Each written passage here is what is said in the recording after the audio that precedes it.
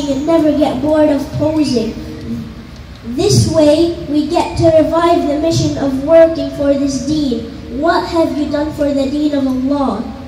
You have to be honest with yourself. Search for the most important concerns you carry in this dunya. You are not created but to worship Allah and to obey Allah. Allah said, I created people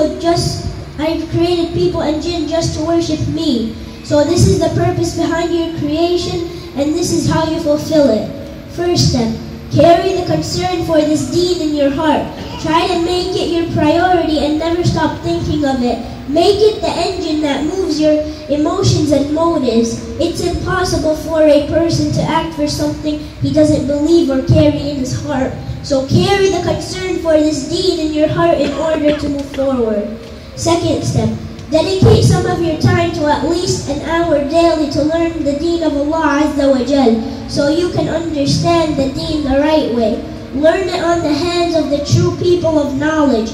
You must dedicate some of your time for Allah. You can't give victory for something you are ignorant of. Third step, now you carry the concern for this deen in your heart and you learned about it. Now you must turn these feelings and this knowledge you learned into practice on the grounds and into a way of life. Fourth step, once you do all the above, you have to do the following. Invite others to this deen you carry and know about and act upon. Carry this light to others. Don't be like an artificial rose, only looks good but has no smell and no one can benefit from. Be like a natural rose that gives its fragrance to everyone. And the Muslim sister should also move forward as well and spread the light and fragrance to the other Muslim sisters. I don't want to end this without giving you some hope.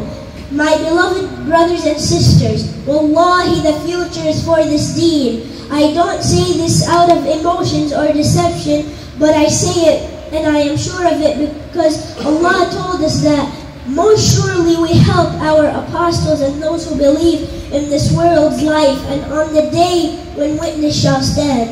The future is for this deen, and the darkness part of the night is one right before the light of Fajr. The decisive point at the end, brothers and sisters, isn't the magnitude of the falsehood, but rather the might of the truth. And no doubt that we have the truth for which Allah created the heavens and earth and Jannah and fire, and for which He sent the messenger and the books with them. This is the promise of Allah, and it will come regardless of everyone wants. May Allah give us tawfiq and success. May Allah give us victory and patience.